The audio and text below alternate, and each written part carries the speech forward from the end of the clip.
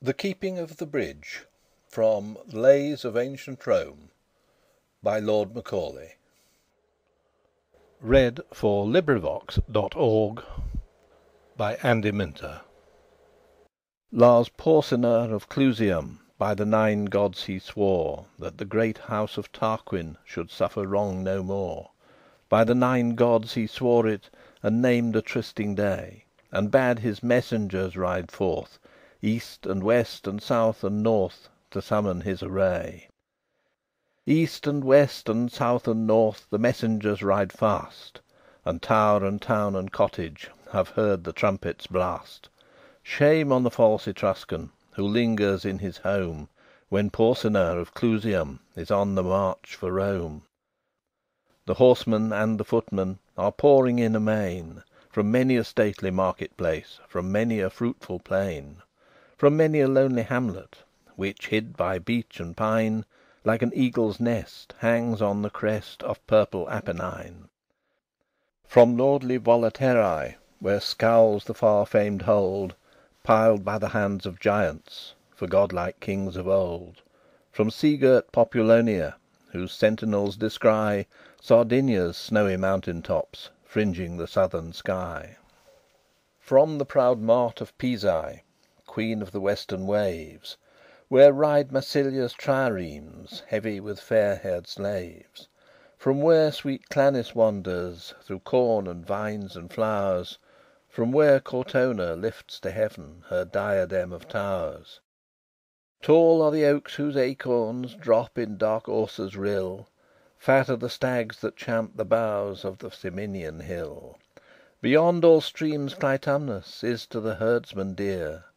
Best of all pools the fowler loves the great Volsinian mere. But now no stroke of woodman is heard by Auser's rill, no hunter tracks the stag's green path up the Ciminian hill.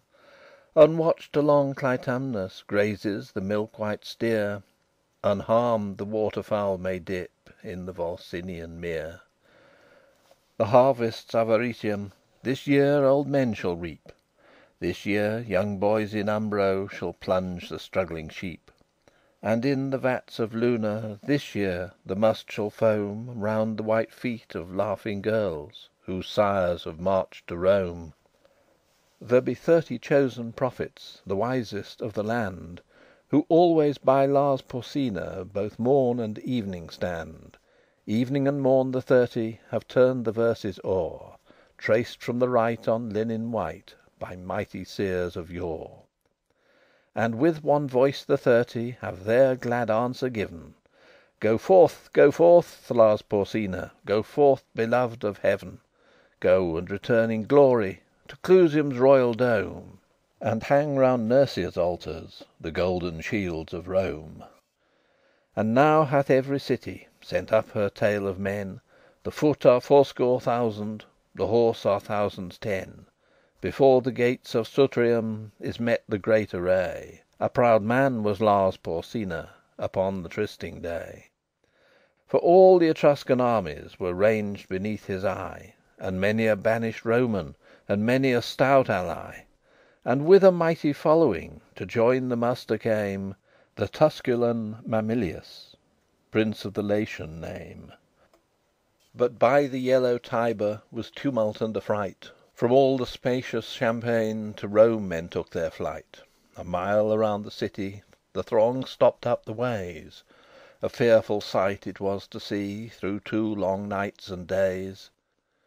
For aged folks on crutches, and women great with child, and mothers sobbing over babes that clung to them and smiled, and sick men borne in litters high on the necks of slaves, and troops of sunburnt husbandmen with reaping hooks and staves, and droves of mules and asses laden with skins of wine, and endless flocks of goats and sheep, and endless herds of kine, and endless trains of wagons that creaked beneath the weight of corn sacks and of household goods, choked every roaring gate. Now from the rock Tarpeian could the wan burghers spy the line of blazing villages red in the midnight sky. The fathers of the city they sat all night and day, For every hour some horsemen come With tidings of dismay. To eastward and to westward Have spread the Tuscan bands; Nor house, nor fence, nor dovecote In Crustumerium stands. Verbenna down to Ostia Hath wasted all the plain. Astur hath stormed Janiculum, And the stout guards are slain. I wis in all the senate There was no heart so bold But sore it ached and fast it beat When that ill news was told. Forthwith uprose the consul, Uprose the fathers all. In haste they girded up their gowns, And hied them to the wall. They held a council standing Before the river gate. Short time was there, ye well may guess, For musing or debate. Out spake the consul roundly: "The bridge must straight go down; For since Janiculum is lost, Nought else can save the town." Just then a scout came flying, All wild with haste and fear: to arms, Sir Consul! Lars Porsena is here." On the low hills to westward The consul fixed his eye, And saw the swarthy storm of dust Rise fast along the sky. And nearer, fast and nearer, Doth the red whirlwind come; And louder still, and still more loud, From underneath that rolling cloud, Is heard the trumpet's war note proud, The trampling and the hum. And plainly and more plainly Now through the gloom appears, Far to left and far to right, In broken gleams of dark blue light, The long array of helmets bright, The long array of spears. And plainly and more plainly Above that glimmering line, Now might ye see the banners Of 12 fair cities shine. But the banner of proud Clusium Was highest of them all, The terror of the Umbrian, The terror of the Gaul. And plainly and more plainly Now might the burghers know, By port and vest, by horse and crest, Each warlike Lucumo, There Schilnius of Arretium On his fleet roan was seen, And Astur of the fourfold shield, Girt with the brand none else may wield, Tolumnius with the belt of gold, And dark Verbenna from the hold By reedy Thrasymene. Fast by the royal standard, O'erlooking all the war, Lars Porsena of Clusium Sat in his ivory car. By the right wheel rode Mamilius, Prince of the Latian name, And by the left false Sextus, That wrought the deed of shame. But when the face of Sextus Was seen among the foes, A yell that rent the firmament From all the town arose. On the house tops was no woman But spat towards him and hissed; No child but screamed out curses, And shook its little fist. But the consul's brow was sad, And the consul's speech was low, And darkly looked he at the wall, And darkly at the foe. "Their van will be upon us Before the bridge goes down; And if they once may win the bridge, What hope to save the town?" Then out spoke brave Horatius, The captain of the gate: "To every man upon this earth Death cometh soon or late; And how can man die better Than facing fearful odds, For the ashes of his fathers And the temples of his gods? And for the tender mother Who dandled him to rest, And for the wife who nurses His baby at her breast, And for the holy maidens Who feed the eternal flame, To save them from false Sextus That wrought the deed of shame, Haul down the bridge, Sir Consul, With all the speed ye may. I, with 2 more to help me, Will hold the foe in play. In yon strait path 1,000 May well be stopped by 3. Now who will stand on either hand, And keep the bridge with me?" Then out spake Spurius Lartius, A Ramnian proud was he: "Lo, I will stand at thy right hand, And keep the bridge with thee." And out spake strong Herminius, Of Titian blood was he: "I will abide on thy left side, And keep the bridge with thee." "Horatius," quoth the consul, "As thou sayest, so let it be." And straight against that great array Forth went the dauntless 3. For Romans in Rome's quarrel Spared neither land nor gold, Nor son, nor wife, nor limb, nor life, In the brave days of old. Then none was for a party. then all were for the state. Then the great man helped the poor, and the poor man loved the great. Then lands were fairly portioned, then spoils were fairly sold. The Romans were like brothers in the brave days of old. Now Roman is to Roman more hateful than a foe, and the tribunes beard the high, and the fathers grind the low. As we wax hot in faction, in battle we wax cold, wherefore men fight not as they fought in the brave days of old. Now while the three were tightening their harness on their backs, the consul was the foremost man to take in hand an axe, and fathers mixed with commons seized hatchet, bar, and crow, and smote upon the planks above, and loosed the props below. Meanwhile the Tuscan army, right glorious to behold, came flashing back the noonday light, rank behind rank, like surges bright of a broad sea of gold. 400 trumpets sounded a peal of warlike glee, as that great host, with measured tread, and spears advanced, and ensigns spread, rolled slowly towards the bridge's head, where stood the dauntless three. The three stood calm and silent, and looked upon the foes, and a great shout of laughter from all the vanguard rose, and forth three chiefs came spurring before that deep array. To earth they sprang, their swords they drew, and lifted high their shields, and flew to win the narrow way. Aunus from green Tifernum, lord of the hill of vines, and Seius, whose 800 slaves sicken in Ilva's mines, and Picus, long to Clusium vassal in peace and war, who led to fight his Umbrian powers from that grey crag where, girt with towers, the fortress of Nequinium lowers over the pale waves of Nar. Stout Lartius hurled down Aunus into the stream beneath. Herminius struck at Seius, and clove him to the teeth. At Picus brave Horatius darted one fiery thrust, and the proud Umbrian's gilded arms clashed in the bloody dust. Then Ocnus of Falerii rushed on the Roman three, and Lausulus of Urgo, the rover of the sea, and Arruns of Volsinium, who slew the great wild boar, that has his den amidst the reeds of Cossa's fen, and wasted fields and slaughtered men along Albinia's shore. Herminius smote down Arruns, Lartius laid Ocnus low. Right to the heart of Lausulus Horatius sent a blow. "Lie there," he cried, "fell pirate, no more aghast and pale. From Ostia's walls the crowd shall mark the track of thy destroying bark. No more Campania's hinds shall fly to woods and caverns when they spy thy thrice accursed sail." But now no sound of laughter was heard among the foes. A wild and wrathful clamour from all the vanguard rose. 6 spears' length from the entrance halted that deep array, and for a space no man came forth to win the narrow way. But hark! the cry is Astur, and lo! the ranks divide, and the great Lord of Luna comes with his stately stride.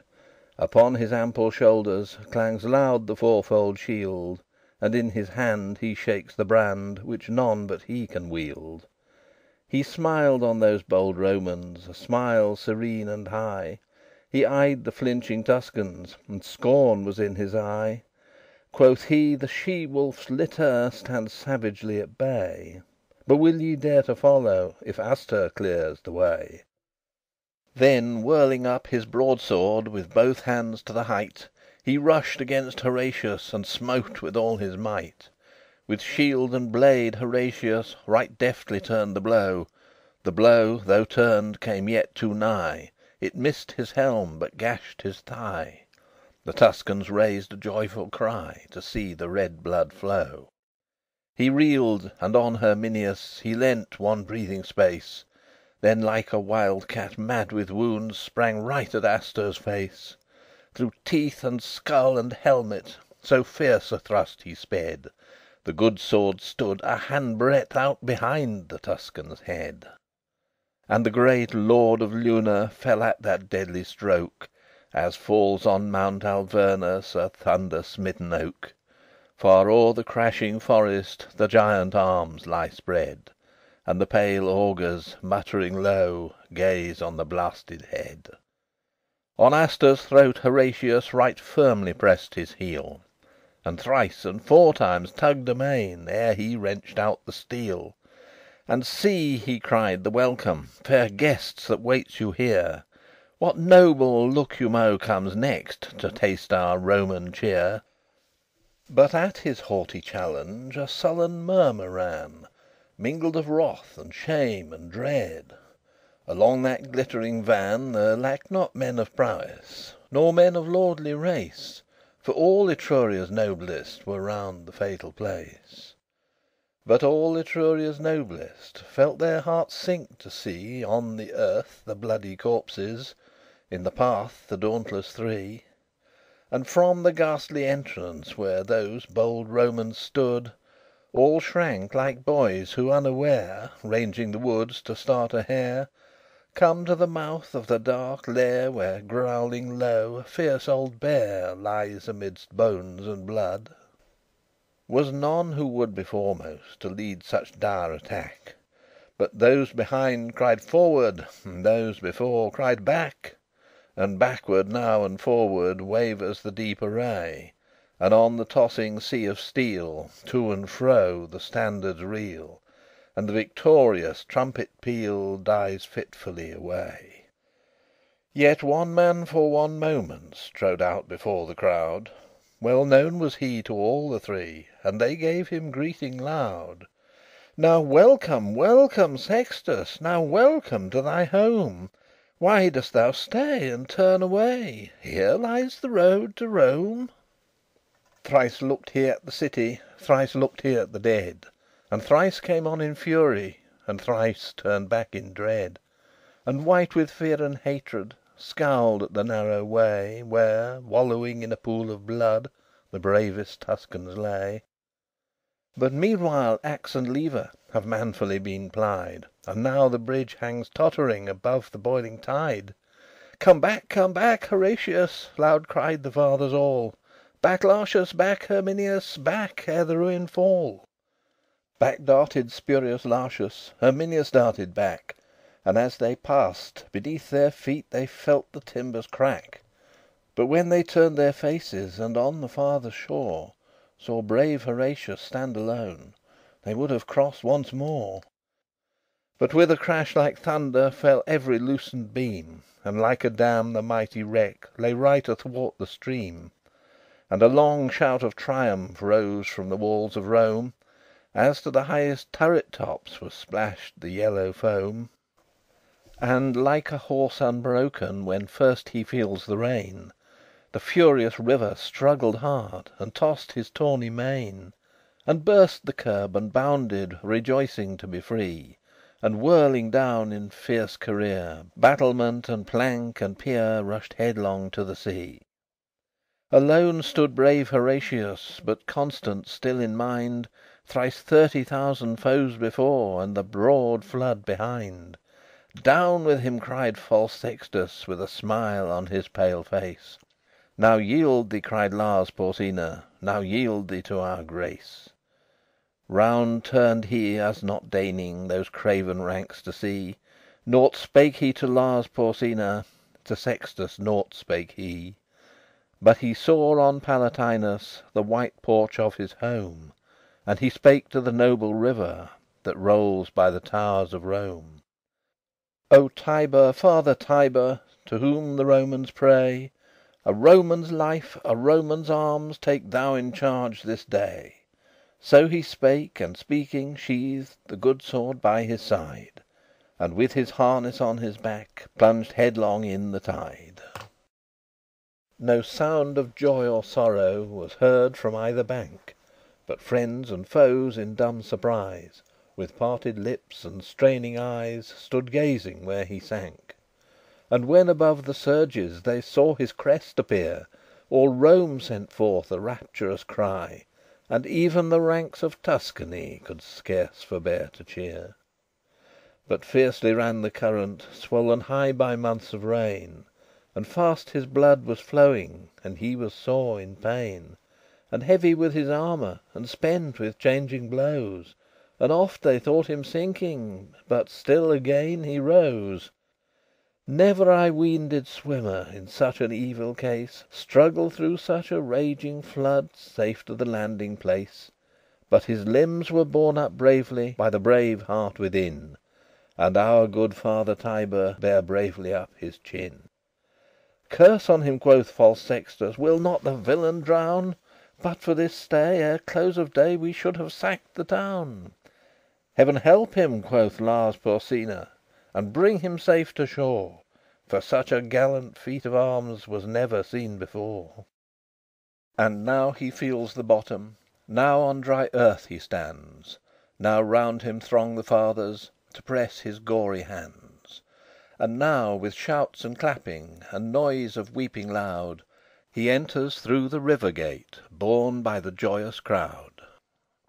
They gave him of the cornland, that was of public right, As much as two strong oxen could plough from morn till night. And they made a molten image, and set it up on high, And there it stands unto this day, to witness if I lie. It stands in the Comitium, plain for all folk to see, Horatius in his harness, halting upon one knee; And underneath is written, in letters all of gold, How valiantly he kept the bridge in the brave days of old. And still his name sounds stirring unto the men of Rome, As the trumpet blast that cries to them to charge the Volscian home; And wives still pray to Juno for boys with hearts as bold As his who kept the bridge so well in the brave days of old.